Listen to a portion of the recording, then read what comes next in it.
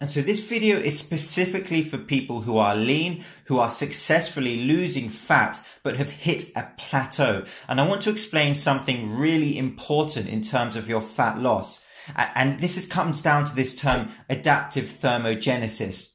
Now, the leaner we get, in my opinion, the harder it becomes to shift that stubborn fat. So why is this? Well, because essentially the evolution of our body means that our body does not care that we want to look good on Instagram. It does not care that we want to be 8% shredded with abs.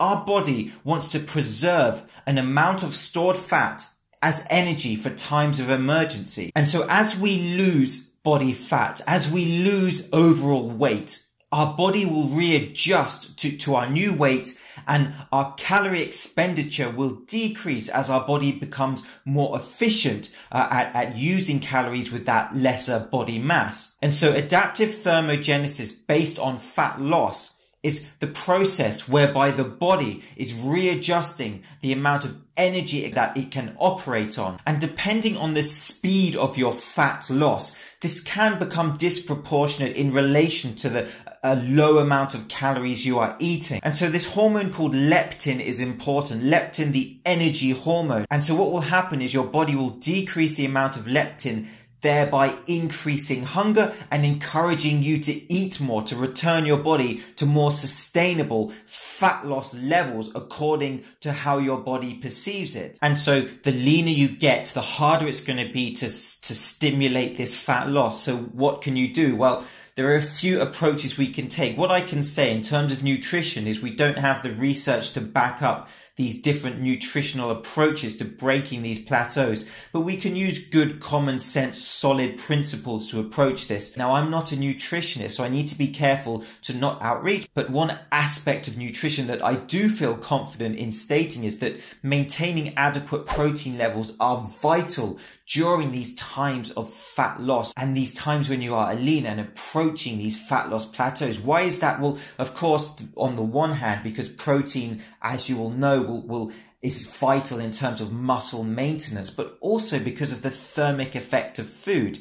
Now, protein as a macronutrient, there's a thermic effect of you digesting and processing protein where you're actually going to burn calories. And with protein, the thermic effect is greater than with the other macronutrient. And so one approach you can take is to increase your non-exercise activity thermogenesis. Now, essentially, this means the energy expenditure, the calories you are burning just from daily activities. This is not including your specific training sessions. This is just, for example, me making this video, you typing on your keyboard, getting up, walking to the bathroom. These are the daily energy expenditures you're placing in your body. Now, why do I say this? Well, because the leaner you get, the more fat you lose.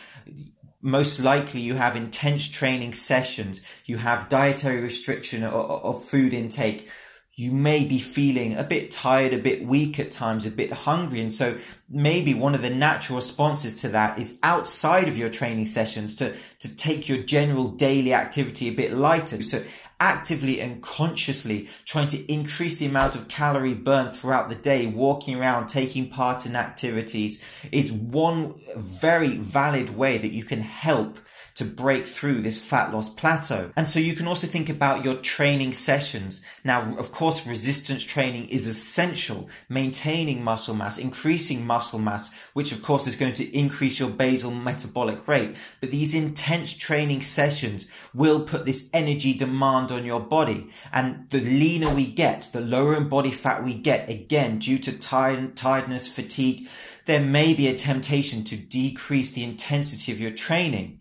And actually, I just think it's very important to maintain an intense level of training. That will come down to intangible factors. The intangible factor of the discipline, the motivation. And that's something that needs to come from you. Something that I'm doing is to actually slow down my fat loss. Now, that might sound confusing. Well, I want to break through a fat loss plateau. Why would you slow down your fat loss? Well, because I want to change my caloric deficit. I want to actually, at the moment, I'm increasing my food intake. I'm decreasing my caloric deficit. I'm trying to force my body to work on different energy levels and with different stresses. Now, is this scientifically backed? Well, no, it's not, because calorie cycling per se does not have strong scientific research behind it. But this is something that I'm going to experiment with. Previously, I was around about 1,000 deficit per day, and I was losing fat very nicely. And it got to the point, as I got lean as I am now, where my energy levels felt bad. I couldn't, and this affected my NEAT, my daily caloric expenditure through general activities. And so what I've done is to decrease my caloric deficit. This will slow down my fat burning, but that's fine. I don't have a time frame to work towards. I'm in no rush.